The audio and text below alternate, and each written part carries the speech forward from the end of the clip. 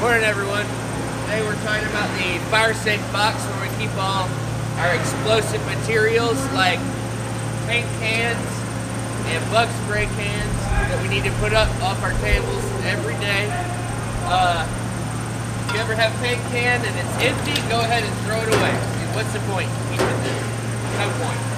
We need to keep all the sawdust away from around the bottom of this box because that could be a fire hazard.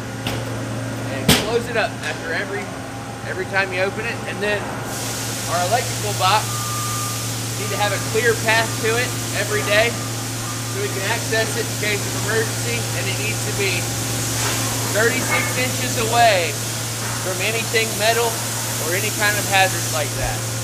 Thank you all. Have a good one. Thank you.